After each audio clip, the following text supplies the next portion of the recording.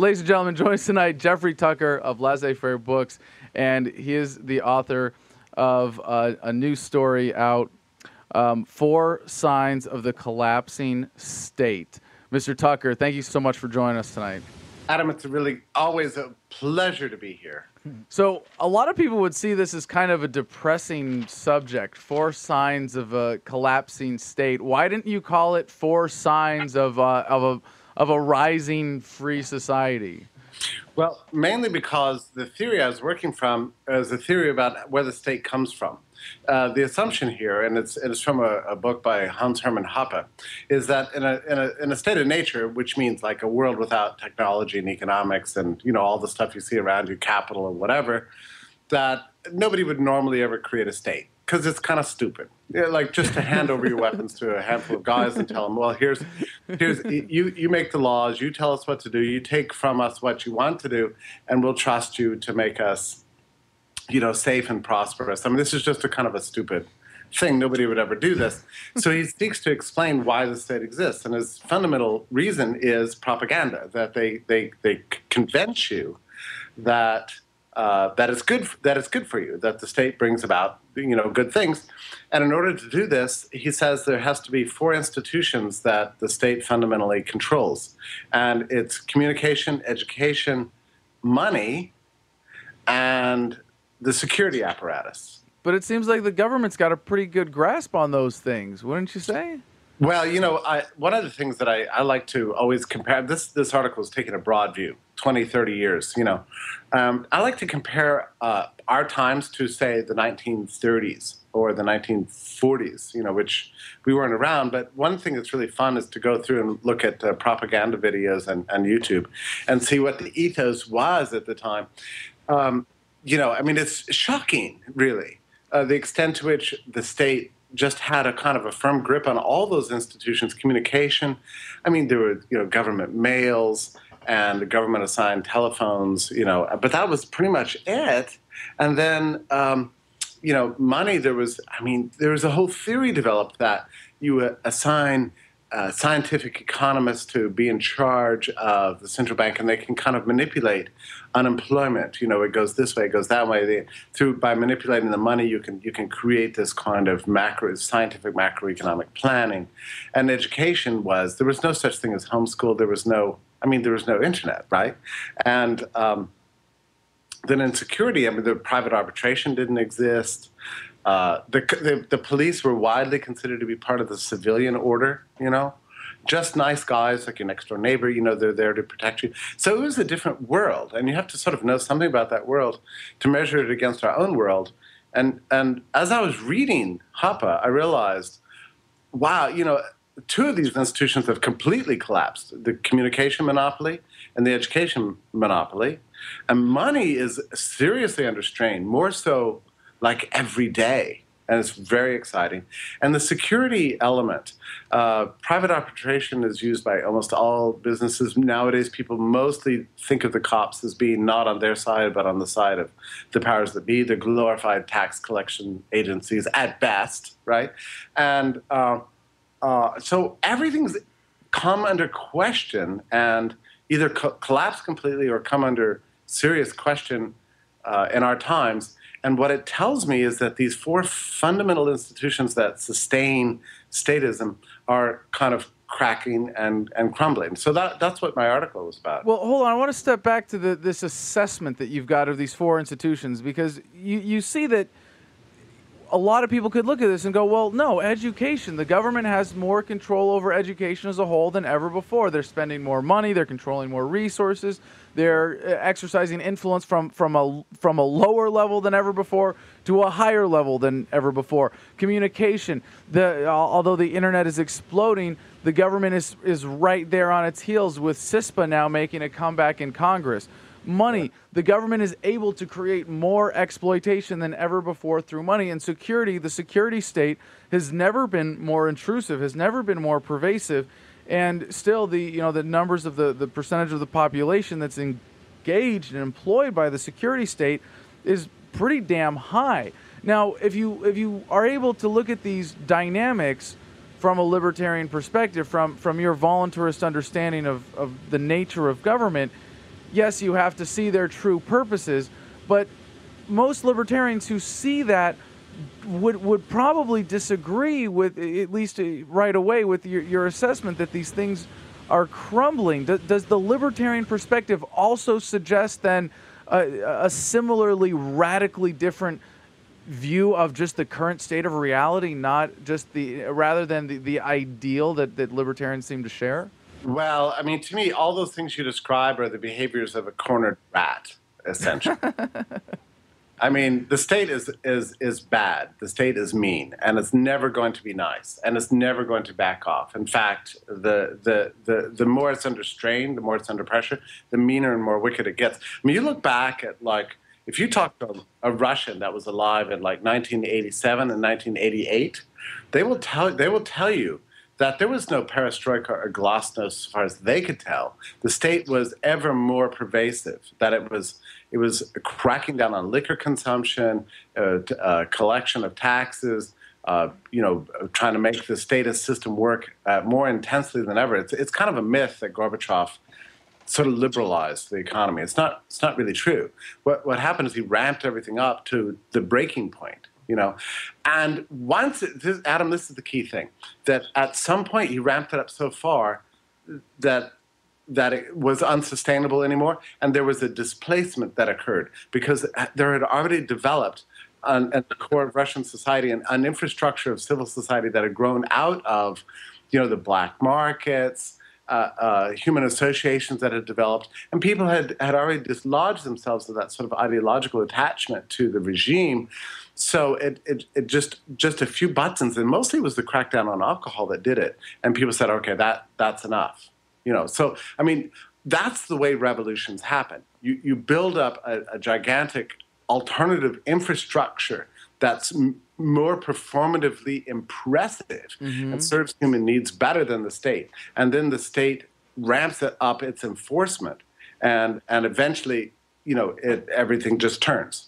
Well, let's look at these one at a time then, in terms of the trends that we're seeing today and what they become. Because it's easy to say it should be like this in the future, or it could be like this in the future. But if you don't have any current trends to back it up, I would be very skeptical. So education, we see the rise of homeschooling. We see the rise of the internet. What does the world look like then? What is the implication for the government education racket, as it's, you could say already just by the Khan Academy and so many other online resources, really rendered obsolete? Yeah, well, these things, we need to appreciate just how radical these systems are. I mean, the fact that you can basically go from, early age until, PhD level studies, sitting at a laptop, was unthinkable in the past. But, there's other things too. I've never been a big proponent of, like, charter schools, for example. But if you look at them, they represent a kind of concession that the state system is not. Why not? Aren't charter schools a step forward or a step in the right direction? Well, I didn't used to think so, but I'm just saying that when you look at them, they represent a serious concession that something's wrong with the current order. There's another thing, Adam, that you look at. Once you look at the way public schools function, particularly at the secondary level in this country, there's a huge infusion of private energy and private money that's going into them to make them work in their sports programs and the music programs and everything about them, parental energy involved. And this is not really the state so much anymore. The other thing is that the funding of the public schools, as wasteful and absurd and ridiculous as it is very much tied to sort of property ownership and property taxation in neighborhoods in which you live. So it's not quite the same thing as the central plan. And despite Washington's ridiculous, one child left behind, all this. I mean, in the end, what goes on in the classroom is up to, what goes on in the classroom. I mean, the federal government causes a lot of terrible things to happen. But in the end, I don't see the public school monopoly as being as, it's nothing like what, for example, the founders of the late 19th century imagined it. I mean, here's the other thing. Nobody believes this stuff anymore. I mean, the drug war propaganda in the public schools, it has exactly the reverse effect. You know, when the cops come in and say, "Don't use drugs," you know, they hurt you. I mean, it doesn't actually. Did I just go off camera? Wait. No, the Here we go. when I was told in middle school that drugs are bad and I should never do drugs, I mean that worked perfectly for me. I never did a drug for the rest of my entire life. I mean, Adam, it was that is perfect. so great. I'm glad to hear that you're a man of high virtue. That's extraordinary. No, I'm of low virtue. I'm an obedient slave. Yeah, I've never actually told this story in print, but when I was in public school, I remember none of us knew anything about drugs except there was like, one or two druggies in the class, and we all kind of knew that they, did drugs. We didn't know what that meant, right? And so the policeman came into the room and he said, "I'm here to give you a talk about drugs," and he held up his charts, and like he had this framed picture of pot, like joints rolled up, and they're all different colors. There's like red, there's blue, there's green, whatever. And he says, "Now this is what's called marijuana, sometimes called a reefer, a joint, a Mary Jane." He's going through this whole, whatever, this long list, and we're all very impressed by this, And so suddenly we're looking back at this pothead, in the back of the room. And he's over there kind of going, he has this knowing look like, "Oh, yeah, I know all this stuff." And we're kind of like impressed, like, "Whoa, hey, that's a pretty cool guy over there." And so then goes on to the harder stuff. And now we're going to, talk about, I forget now what the popular drugs were at the time, but every drug that he mentioned, this cool guy in the back, he would like, "Oh, yeah, done that, check, check, check." And we're all like blown away, right? We're very impressed by this guy, that he knew all this stuff. So then the cop leaves, and everybody's surrounding this kid now for the first time. He's got like high status that he never had before. He used to be like this isolated person nobody wanted to be around. Now everybody wanted to be his friend. Mm-hmm. I had the like exact reverse effect. Anyway, and I'm assuming that crap's still going on now. Actually, now when you walk into the public schools, they put a sticker on you that says "proud to be drug free" or something like that, and the kid's like, "I never signed up for this." They just stick it on you anyway, whatever. But it's not working. I mean, you look at the founders of the public school system, late 19th century, they had this goal. I mean, it's just weird that they were going to drag everybody in these prison sort of situations and purge them of all their, ethnic religions and weird attachments to home and family and strange, far-flung ideologies, and make them all into these kind of docile, obedient, civic-loving, religious devotees of the state. And I just don't see that. I mean, it seems to me that hasn't worked at all. In fact, it's working less and less every day. I mean, who actually takes this crap seriously? I mean, the pledge these days? And the turning point was the Breakfast Club, right? Yeah, something like that. I mean, there was definitely a turning point. And I'm not saying that, like, public school kids are all becoming libertarians. I'm just saying that the system has not turned out to be the way the state set it up to be. I mean, there's a lot of leakage in this system, The grip is slipping. Okay, communication. Yeah, now that's a very interesting one because, it wasn't too long ago that, the post office had a complete monopoly. By the way, Adam, you're kind of probably like me in a sense that you want to find things about the left that you like. I like to go to left-wing sites and find good things, Well, I was just over there at alternate.org, and they have this big defense of the post office. Oh, the great post office, and the government's great, and the people that want to hurt the post office are evil, I'm reading this thinking, this is just pathetic. I mean, who's going to defend the post office these days? I mean, they're cutting Saturday delivery. I mean, this whole thing is like this antique, not even medieval, institution. It goes, it's just an absurd anachronism. So communication, I would say, is one that we have completely won in ways that, I mean, there's no way the state would have ever allowed the internet to be privatized, so they knew what would develop after that. So communication, I would say, is just completely gone.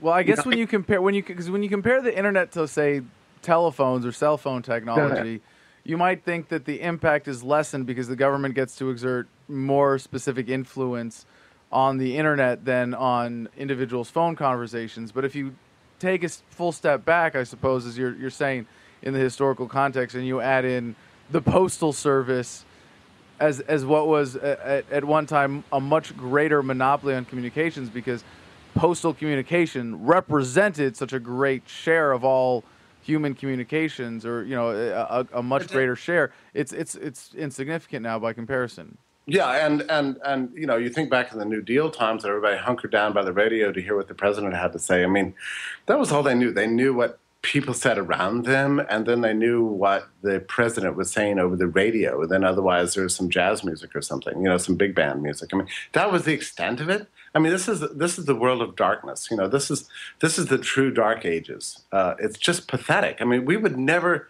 tolerate that now. I mean, none of us would ever tolerate any rollback and what we know. And that's what we all do all day long. And this is the whole human population is like this now, or at least half of it, or more than half, wanting to know more all the time, and we have the means to discover it like we've never had before. And it's just, I think it's too easy to take all this for granted in a way. I mean, and we have to understand the significance of it. If it's true that the state is sustained by propaganda, and which penetrates what people believe, and therefore must control what information is out there, and thus we have a long history of censorship and all the rest of it, and I really believe that is true, then the breakdown of this system has to weaken the fundamental apparatus of power in ways that maybe you can't immediately detect from the headlines, but you step back from it, and you can see that it's not as nearly like what it once was, and you can also see the direction it's going. Now, money, I want to hear you make the case, because I'm certainly a big supporter of, competing currencies, independent free market currencies. We see the rise of bitcoins, people trading in gold and silver. But would you really say that the government is already losing its grip when it comes to the fiat currency scam? So this is brand new, though, Adam. This is really since 2008. Okay. And you look at the objectives of the central bank. I believe that Bernanke probably tried to manufacture a dramatic inflation. I mean, in the sense that it would manifest itself in prices. But the problem was that he had an even greater priority of keeping the banking system solvent and keeping it from completely crashing. So the monetary policy that he undertook created vast amounts of fake capital, fake reserves, to plug all the holes in the system, recapitalize the banks to get them to adhere to Basel III regulations. But the whole system has become so risk averse that the velocity of money has absolutely collapsed. Banks are not lending like they once were. In fact, they're not really banks like they used to be at all. I mean, our world today, Adam, in terms of money and banking, is completely different from what it was 10 years ago. It's a totally different world. In fact... So are you making the case that because the landscape has changed from the perspective of the bank as a lender, that the influence on the economy that is exerted by the monetary system from the Federal Reserve down to the individual banks is actually less than it has been up to 2008? They don't control it anymore, because the banks are the institutions that create the money. It's not. I mean, the Fed creates money for the banks, but in order for the money to become hot and become something we use on the street, in circulation. The banks have to have a functioning and workable loan system, and that is no longer true. The whole system has been broken down. Now, people still need loans, and the credit systems are still functioning, but here's what I find most interesting about this, and I've heard very little commentary about this. We have two parallel sets of yield curves operating in this country. One is official, and you see it in the official yield curve and how it expresses itself in maturities on government debt, and then you have a separate sort of private independent free market yield curve that you can see working itself out in things like credit cards or non-bank lenders and the regular credit markets that people use outside the banking system. And there you see a completely different free market rate of interest. So you've got like two parallel systems. This was not true even 10 years ago. So this is very much like what you see in the third world, where you have like an official exchange rate and an unofficial exchange rate, or like a market exchange rate. Yep. We have the same thing going on right here in this country. We have an official yield curve and an unofficial yield curve, and they've completely separated itself. This is not anything Bernanke chose. but it was forced on him in order to keep the banking system solvent. He chose to protect all the insiders that are expensive, of course, rather than I'm having to fire up my screen here. Rather than achieve the secondary objective, which was to manufacture this vast and inflationary credit expansion. Now, under the old definition of inflation, we have plenty of it. But under the most common use of the term, we don't see it in terms of the expansion of the money supply. It's just there's just not enough to fire off that kind of level of inflation that would actually cause government debts to disappear and to do what they, in a Keynesian sense, what they wanted to do, which is inspire lots of new, business startups that hire new people, and all the things that Keynesians believe that money expansion is supposed to do. It's not doing, and that's because the whole system is broken down. Now, here's the thing.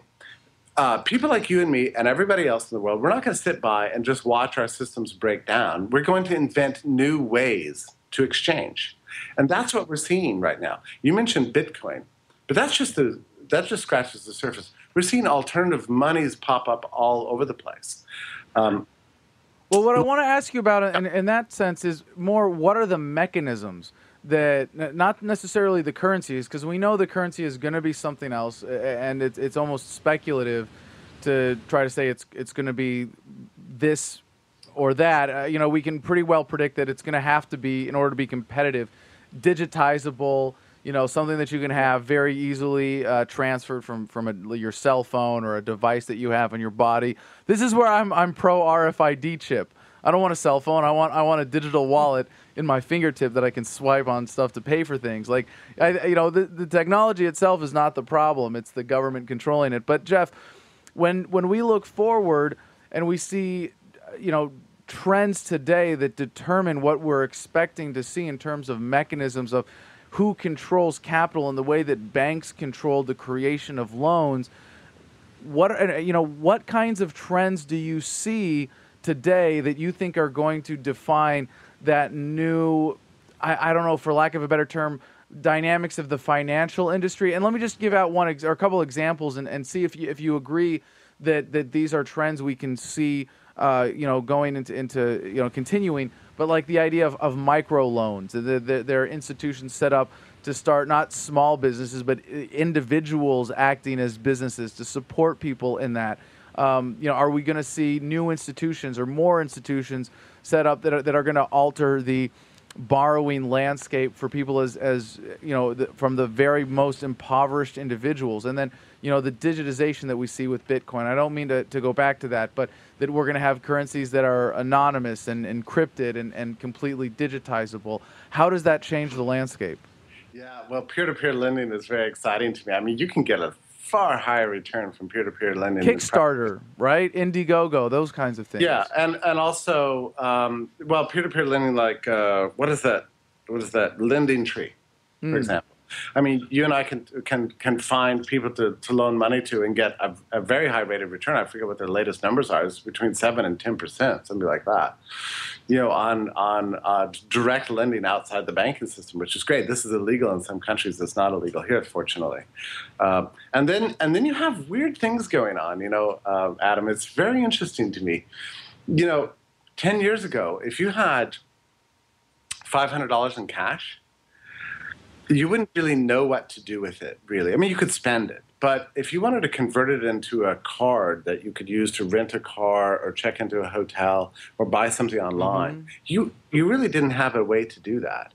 But maybe you've noticed that now there's a very easy way to do that.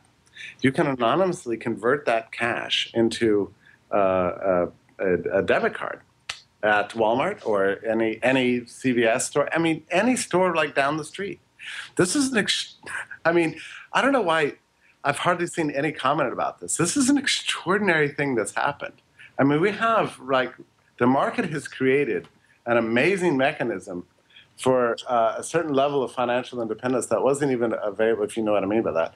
Yes. That wasn't even available to people 5 or 10 years ago. I mean, this is the kind of thing that's going on. I wouldn't discount precious metals in this respect either, because at the crisis at the hurricane last year, or it was last November, I guess, in the Northeast. I forget, what was the name of that hurricane that came through? Hurricane Sandy, I think it was. Yeah, Sandy. There were a lot of bid-ask offers online being made for gasoline in gold and in silver. And in sex. Yeah, and sex. That's cool. Right. In New York. They were. I saw. I think that the headlines were not about people offering gold and silver for gas. It was people offering sexual favors for gas in New York City. That really happened. It really did happen. Craigslist, baby. There are a lot of these systems that are being created. The other thing is the invention of these discount cards. We need to sort of think about the significance of this. It used to be like you would get a discount card like Chili's, or something like that. Now you buy them for any and all stores, and places are creating their own currencies. Like I think just last week, Amazon introduced a new Amazon coins. And this is a very interesting thing because it's going to become a kind of an alternative monetary system. So if you publish a book, you can get paid in Amazon coins and then spend those Amazon coins on products in Amazon. I mean, that's a lot of indirect monetary exchange that it's never converted into dollars at all. I mean, it's converted straight into Amazon coins. And I mean, if you watch these trends carefully, what you observe is the creation of a kind of a parallel, a private monetary system that, again, was unthinkable in the past. And we're just at the beginnings of this. And I think the reason is that it's a strange reason. The money and banking system that the state used to control and brag about and use for its own benefit is not working like it used to. The other thing is that the costs are too high for using that system exclusively. So if people can find another way around it that's relatively safe, then there's a very strong incentive to do that. And private markets are not going to sit back and let their systems be destroyed. They will invent new things. And you have to look and watch carefully to see the way it's happening, but it is happening. Well, it seems like the other implication of this is not just that there are these new mechanisms occurring, but that a lot of them also provide a way for these transactions to happen outside of the purview of government altogether. Even if they're happening in things that are dollar denominated, they're not subject to taxation. That's a big factor. I mean, that's the obvious huge thing. I mean, everybody wants to get out of the government money so they can, not be looted, which is in effect what always goes on with government. So here's the challenge, though. Security, the fourth sign of a collapsing state. Right. Are you really going to make the case? I mean, I know that the defense budget is being threatened now, and I know that the numbers of the Marine Corps are coming down at least by 20,000 active duty troops, but the DHS, the TSA is still hiring molesters. The Border Patrol is still going strong, 100-mile area of radius from the border within the United States where the Constitution doesn't apply. How can you tell me that the government is losing its grip on the institution of security? I would say that here, and in security, he includes not just police and military, but also things like the courts and the jails. And you could observe, the jails are more full than they've ever been. But I think what matters here, and this is a really decisive change that has happened in my adult life, is that the perception of this apparatus has completely shifted. It used to be the case, and it wasn't that long ago, basically it was before 9/11, really, when most people thought of the security apparatus as being part of the civilian order. That was like an extension of you and me.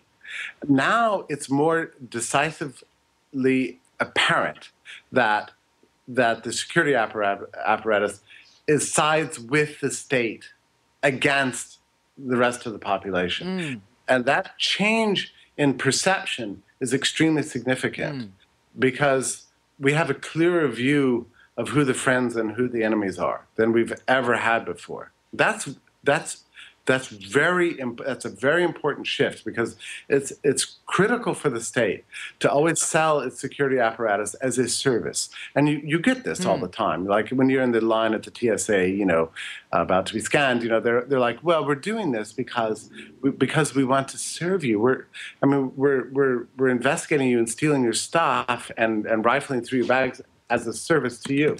And we all just stand by and go, that's the stupidest bunch of crap I've ever heard in my life, right? I mean, everybody does that. But the point is, the state wants us to believe that the security apparatus is an extension of us. It's something that we would choose, and we have chosen. And that's no longer true. I mean, it's even true in the perception of the local police. And that is absolutely changed. And in my adult life, over the last 10 years, where most people used to sort of more or less think of the police apparatus as their friend, now nobody wants to get mixed up in this stuff anymore. And that is a complete contrast. And it's significant because we have to get clarity on this great dividing line between us and them before we can really see history unfold the way that you and I hope it should. Well, Jeff, unsurprisingly, we have a couple listeners that want to talk to you. If you want to get in the queue here by Skype, send me a chat at avtm.live on Skype, and we'll be taking some questions from the chat as well. But first, we go to Vince in Canada. We're going to get him on the line. Daryl, do you have any... we got Vince here. Vince, you're on the air with Jeffrey Tucker. Welcome to the show.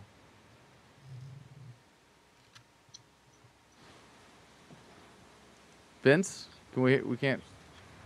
Are we getting? Should we test the output from this computer and make sure it was working for the ring, right? Hey, you were getting the. Oh, now the speakers are off again. Excuse me, Vince, you're on the air. Go ahead. What's on your mind tonight? Oh, you hear me now? It's good? Yep, go ahead, please. Okay, so Jeff, I want to thank you for what you are and what you do, like everything you taught me through time. Like, I just want to say, like, I've studied in business management, and I have a few economic class, and I thought I knew what economics was, but then I learned about Mises Institute and everything, and now I really can tell that I really know what economic was. Like, before it was like, I knew economic, like, I thought it was just like managing money, but I knew nothing about money, and I really thank you for that. And from like what I remember from you is like you had an obsession which was intellectual property. So I wanted to ask you like what you think about the big Ron Paul debate, because a lot of people think it's about intellectual property, but I don't know. I think it's more of a licensing thing. So what do you think about that? Hold on. Before we let Jeff come in on this question, we just have to set this topic up properly one more time. Because I actually this is really the original subject that we wanted to have Jeff on to talk about, and we got to cover it very thoroughly with his recommended guest, Stefan Kinsella, a real intellectual property heavyweight, last night.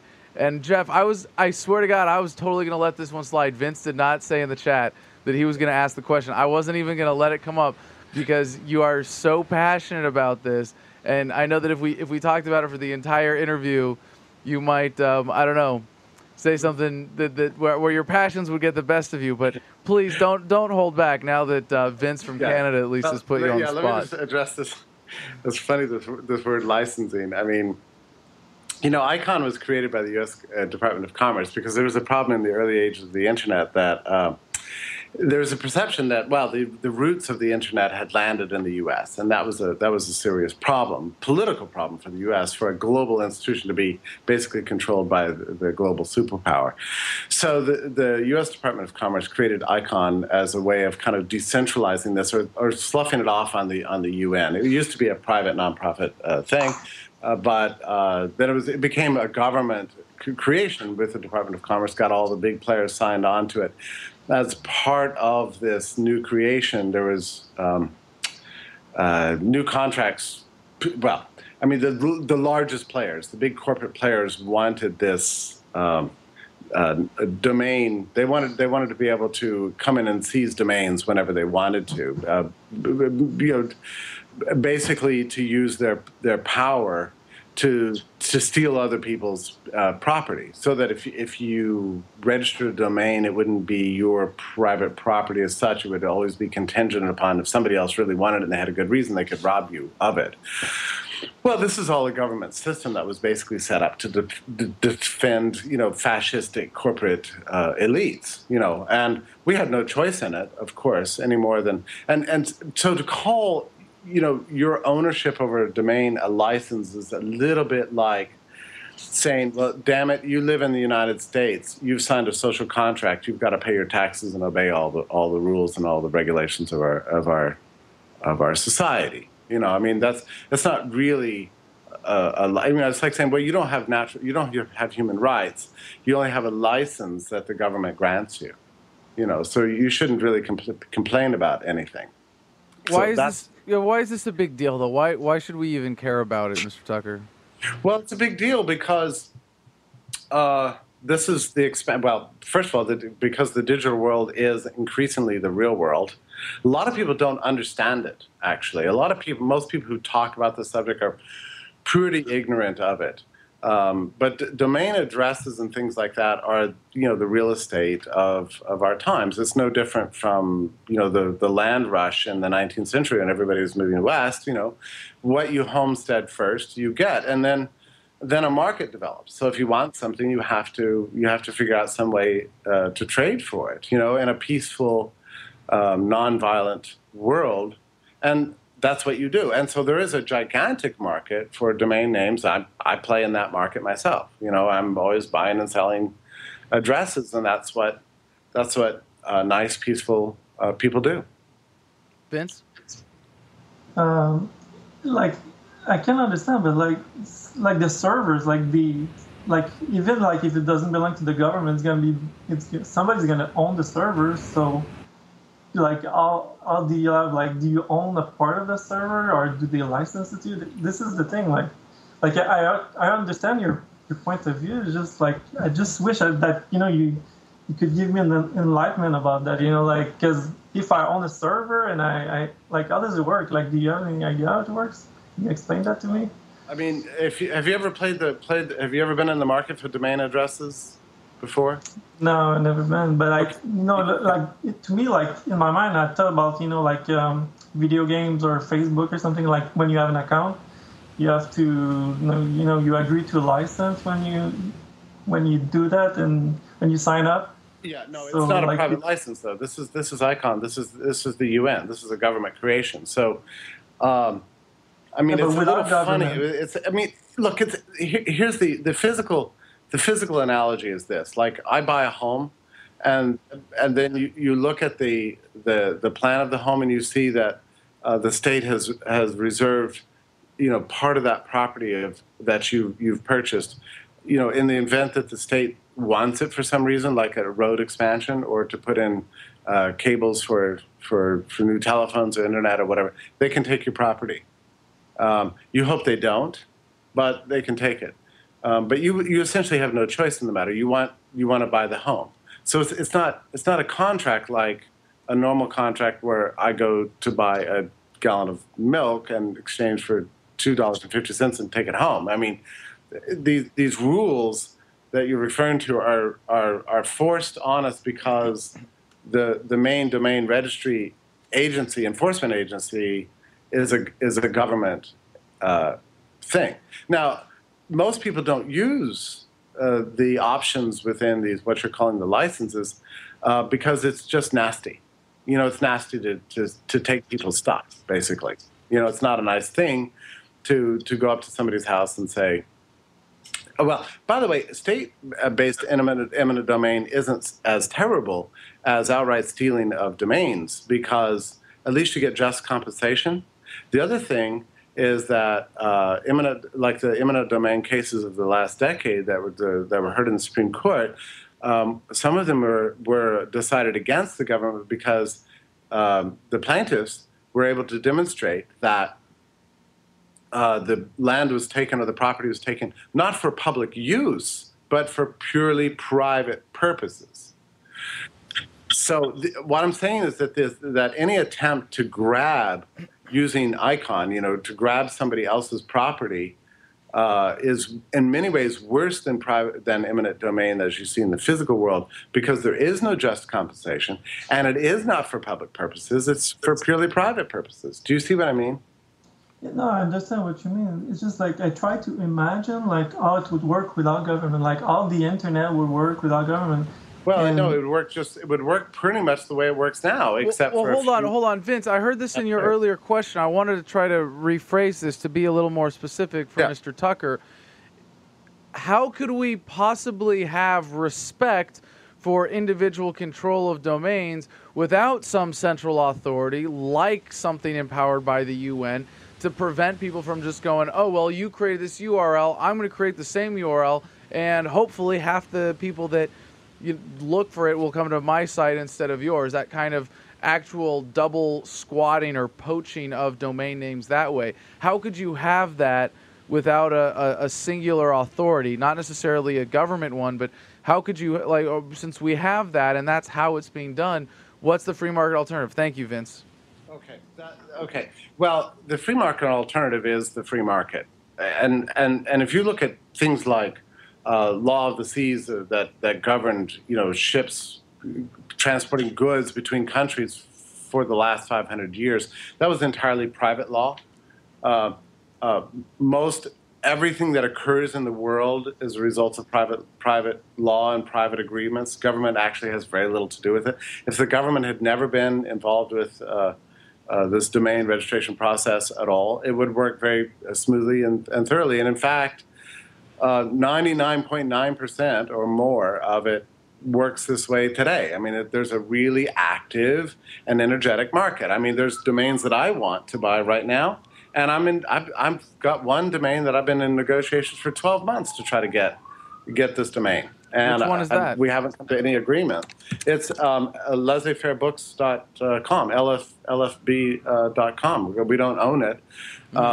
I mean, the last owners of LFB.com, idiotically let it go, and some very clever entrepreneur, swept in and picked it up. Well, hey, good for them. That's smart entrepreneurship.